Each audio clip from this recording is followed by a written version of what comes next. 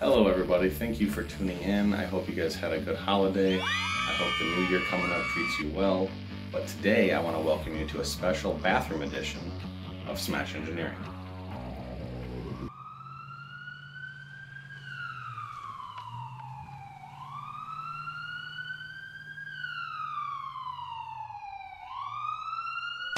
Smash Engineering.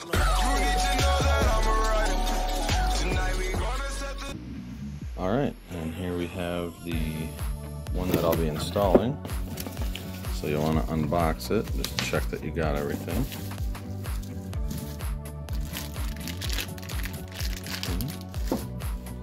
See our seals in there, hose.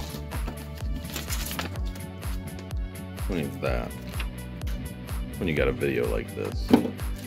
So first things first, we'll just check. We got the hose. We got second. Sorry about that.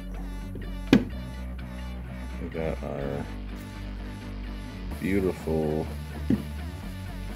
shower nozzle, and this is the handheld shower nozzle.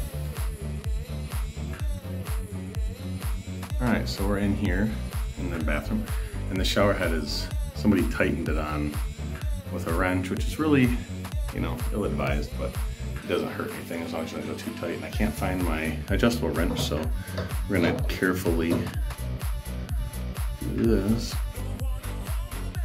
Sorry. Okay.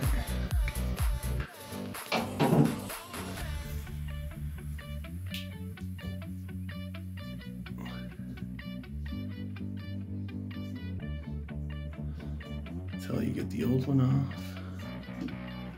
Like so.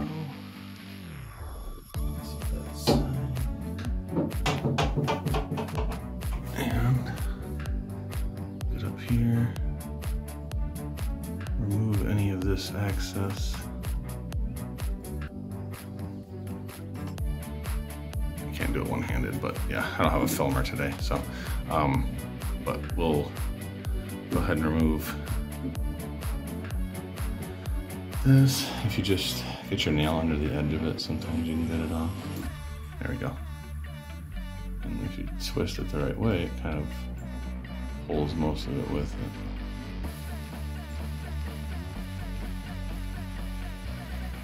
it. So we'll do that, and now I'll finish getting this off and I'll grab the new piece. And we will put it on there. When you wrap this tape, you always want to do it in a certain direction. You want to have it so that when you thread the new piece on, it doesn't unthread it. So you always want to wrap in a clockwise direction if your threads are righty tighty, lefty loosey. You have right hand threads. So go ahead. Put a few rounds on this.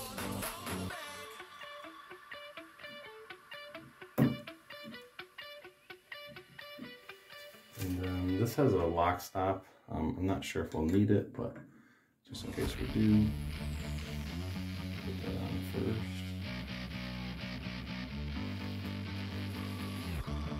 Okay. We'll do the diverter valve.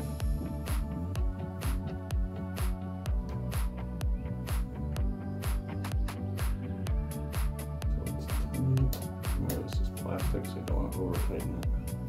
And then you lock this against it. Just keeps this from tipping back and forth, or at least it's, in theory it's supposed to.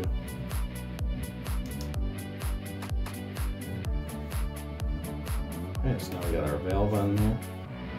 Now we'll get our hose and our shower head and continue to install it. Now don't let the look of this fool you. You're never supposed to use a wrench on these. A lot of people mistakenly use a wrench on these and they strip them out or over tighten them. This valve here is just plastic, so you can easily over tighten it. Now that being said, if you get it as tight as you can by hand, because everyone's grip strength is a little different. If you get it as tight as you can by hand and it's dripping out of here, you can take a tool and just slightly, turn it maybe like 1/8 of a turn. So we'll go ahead and set that up there, and I'll grab the nozzle and then we'll install the shower head itself.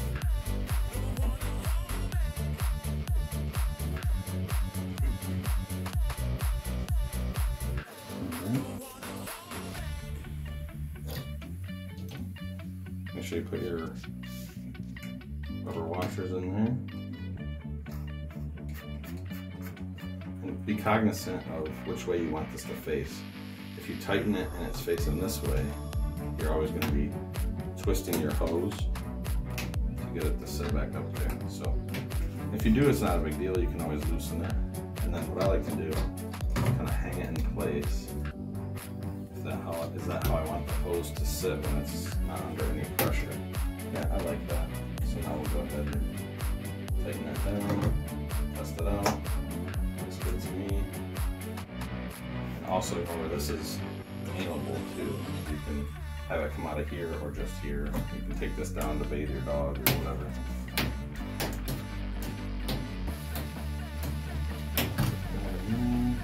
Grab the actual shower heads.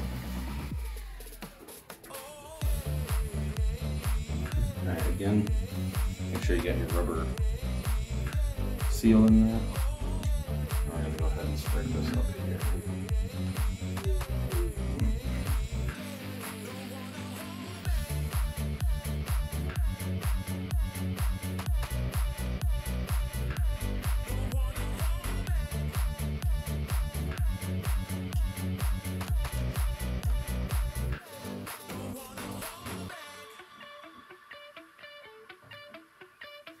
And then of course you can do your final aiming of this once you get actually in the shower and figure out where you want, how you want these to go. And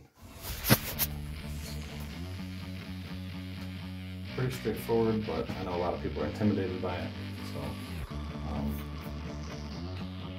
figured I'd make a video. Another thing to look out for while you're up here, check your drywall or your panel board or whatever you have underneath your shower head here.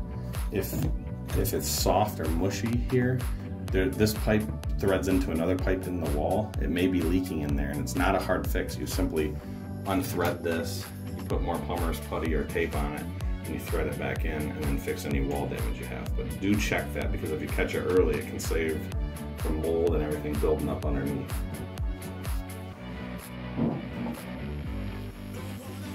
You'll notice when I installed that, I did not use these. I did use these to remove the old one because someone put it on.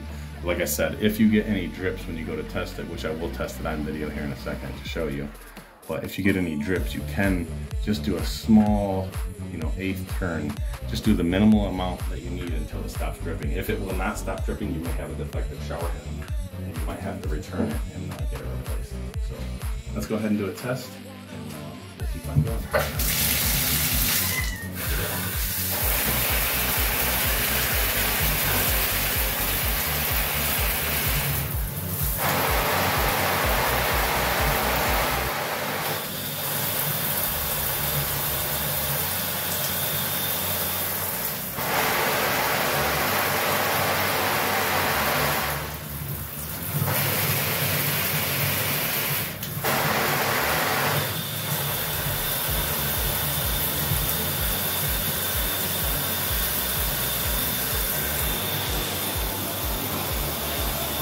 Alright, the main areas we're going to check for leaks are going to be anything dripping from here, here, and of course in here.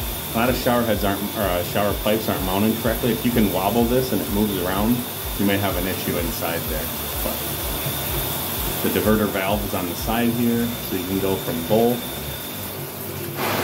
to just the handheld sprayer to just the bottom one.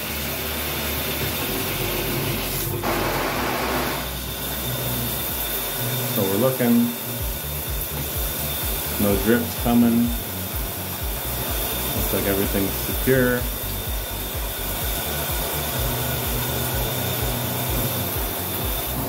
And while you're checking out this video, if your water isn't draining effectively, I have a video on this exact type of drain here on how to take it apart and clean that out. So, something you can look into. Well, thank you for watching so much. I know it's been a while since I put out a video. I thought this one here might help you, as we got this for Christmas, so we wanted to go ahead and throw it up there, and I thought, well, many people may have gotten these for Christmas, and not everyone might have the confidence to put one up. So I wanted to go ahead and give you that confidence. Be safe anytime you're working with water, electrical, anything like that. Do this at your own risk. This is just kind of an informational video. So be very careful, be safe, don't flood your house, but let's have some fun. Thanks for watching.